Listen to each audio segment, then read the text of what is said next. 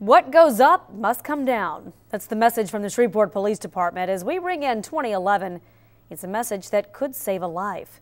KTBS 3's Kristen King shows us how police are targeting celebratory shooters and introduces us to a man who knows all too well about falling bullets. As New Year's Eve approaches, the Shreveport Police Department is sending a message to anyone choosing to celebrate with gunfire over fireworks. It's just not appropriate, and when you take the lives of others and put them at risk, you're going to be dealt with by your police department.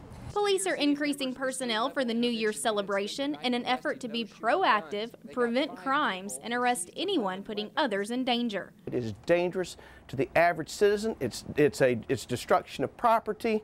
People need to realize if it goes up, it will come down. John Long has been collecting stray bullets around his family's shop for 15 years, and he says each one has its own story. This is what knocked out our telephones in, I believe it was 2002.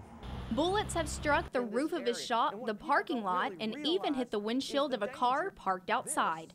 Sometimes it hits the pavement. Well, no damage to me, no damage to the property. But what if someone was standing there? It could have been fatal. The Shreveport Police receive anywhere from 30 to 50 calls reporting gunfire on New Year's Eve. Some of those turn out to be fireworks, but they encourage anyone who believes they hear gunfire to call 911. Kristen King, KTBS 3 News. Firecrackers.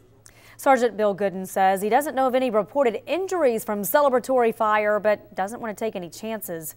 The charges associated with celebratory gunfire can range from a misdemeanor to a felony.